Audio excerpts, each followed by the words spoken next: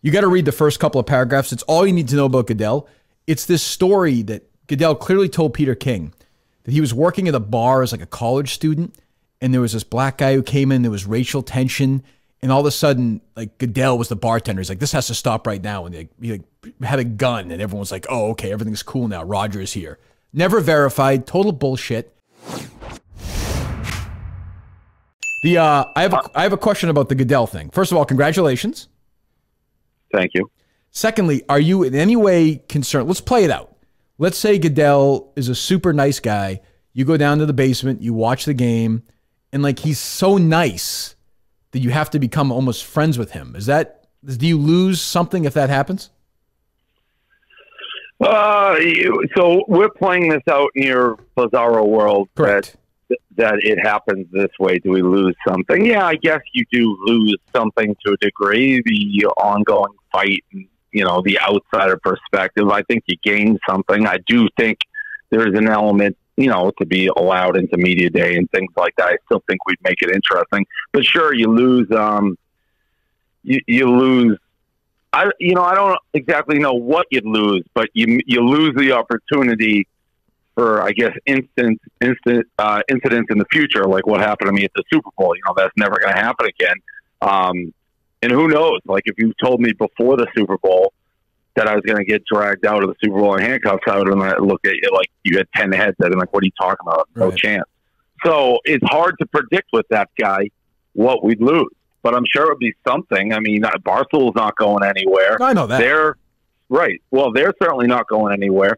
So as long as he's in power and he hates us, there's for sure going to be conflict down the road. And there's going to be situations like this where a raffle comes out of the blue. So we would lose something, but I'm not 100% sure what it would be. But these ongoing clashes would get phased out for sure. Do you think? But do you even think that this scenario I laid out is in any way like what if I said what's going to happen? There's no way there's no way. I don't think there's any way that he's going to let me in. I haven't heard it. I can't imagine.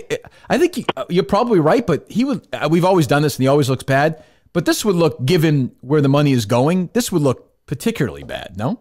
Correct. But they'll replace the money. So the way the thing works, I actually had higher bids already placed. It basically, they're $50 increments, and it doesn't let you go above essentially the $50 below you. So I think it was like $250,000. So there was a bid $50 lower than what I was, so that person would get it. Right. And I mean, the NFL has so much money, so I'm sure for charity they'd replace it. I don't think it's going to happen. I mean, I keep going back to the Super Bowl incident. If you're gonna kick me out of that when I was doing nothing, like, I mean, if I was just sitting there watching the game. If they didn't do anything, nobody would have been like, "Oh my God, he was at the game." I mean, I paid for a ticket. I was sitting there, and they dragged me out in handcuffs. If they're going, and then they tried to kick me out of the Patriots Super Bowl party again. So if they're going to do things like that, how are they ever going to let me into his basement? And I've said it. They'll have to give me an address, right? And I'm going to walk down. I'll walk down the street with a high school marching band. I mean, I just don't see any way they're going to allow this to happen. And from everything I know about this guy, and from everybody who's ever talked to him, who knows him, they say that he really doesn't have an ounce of the humility or playing along that we're talking about. He just is not in his DNA. So I don't see it happening. I know we talk about this all the time. Every time I see, we talk about the Super Bowl the last couple of years. There has to be people around him who are somewhere in that orbit in the NFL offices, who are Barstool fans, who are at the very worst, at least understand the value of embracing us, that you could at least try that. But maybe he's so removed from that. Maybe he really is like in such a bunker that he doesn't even want to have those conversations. Yeah. I mean, you hear the stories about him, like he orders pizza, and nobody's allowed. Right. Yeah. I mean, I think there's an element of truth. There's no other way to explain it, because even kicking me out of like media day, where you have people dressed as like trash cans and everything, like, why would he kick us out of that? Like, we're not there doing anything unusual. For media day, we're on the tame side of what's going on. but they still, find a way to pick us out and kick us out. So I don't know. There's nothing that has happened with us in the NFL and him specifically that would make me think he's going to play along here. He hasn't shown. I don't even know that he's acknowledged we exist yet. No, I don't think he has. I tried to talk to him that time when he was. Remember a couple of years ago in Atlanta, or whatever it was. He wouldn't say anything. I just texted you right now the SI cover story of Goodell from like 10 years ago. Peter King wrote it. You got to read the first couple of paragraphs. It's all you need to know about Goodell. It's this story that Goodell clearly told Peter King that he was working at a bar as like a college student, and there was this black guy who came in. There was racial tension, and all of a sudden, like Goodell was the bartender. He's like, "This has to stop right now." And he had a gun, and everyone was like, "Oh, okay, everything's cool now. Roger is here." Never verified. Total bullshit.